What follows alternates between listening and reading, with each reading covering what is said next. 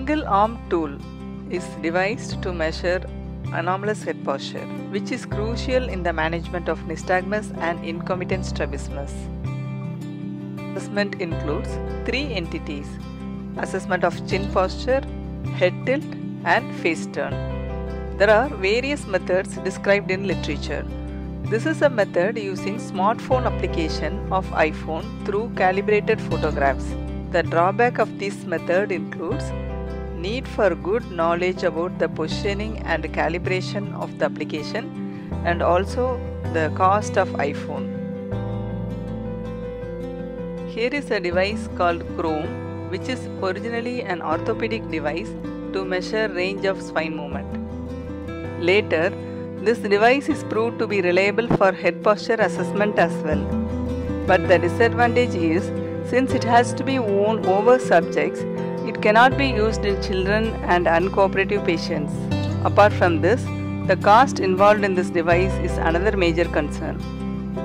Coming to the traditional goniometer, it is a low-cost, simple, handy device. But this device is noted to have less reproducibility.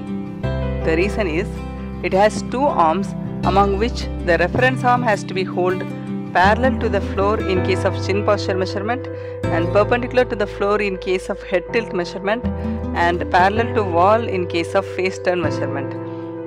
To overcome this disadvantage, we have come up with clinometer based single arm tool. Let us see what is clinometer. It is a device used by engineers to measure the heights of objects or buildings. This device has a reference arm which is directed perpendicularly downwards, influenced by the gravitational force. And the interesting part is, we can make our own clinometer. Let us see how to make it. A protractor with a ready-made central hole is taken. A long plastic arm is attached to match the zero line of the protractor. It is important to hang the weight in the fulcrum rather than tying it to the hole to allow free movement of the swing. Once the swing steadies to stop by the influence of gravity, the reading is obtained directly from the protractor. Here, using clinometer, chin-up posture is measured. Here, one arm of our device has to be aligned with the lateral canthus of the patient, and we need not worry about the reference arm. The swing, once it steadies, it gives the value of deviation. Similarly, chin down is also measured in the same way. But one has to remember that the reading taken here is from perpendicular line rather than parallel line. So we have to remove 90 degrees from chin up measurement and subtract the value measured from 90 degrees in case of chin down measurement. Coming to the measurement of head tilt, here the difficulty with the original goniometer is, when the examiner tries to align the reference arm perpendicular to the floor, the reference arm comes in front of the other eye and causes inconvenience to the examiner and the patient. So here, when we use our single arm tool, we are able to take the measurement by simply aligning one arm along the patient's face without hindrance. The reference arm gravitates to give the reading.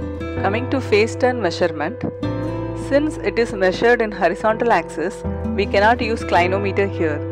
Instead, we take the direction of patient seating as a reference.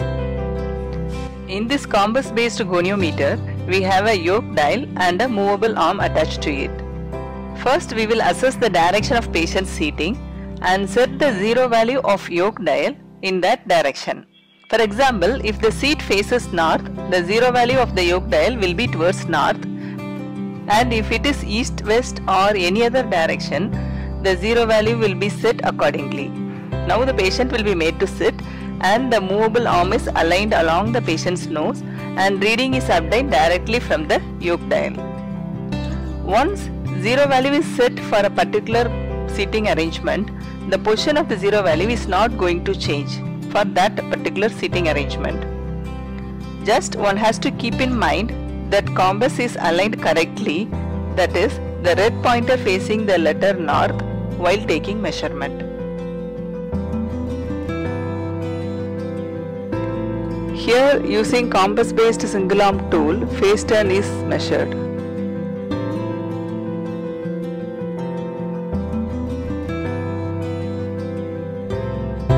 By using Using our single arm tool, multiple readings were taken out by different examiners. The results were found out to be more reliable. The difference between the readings of different examiners are equal to or less than 2 degrees.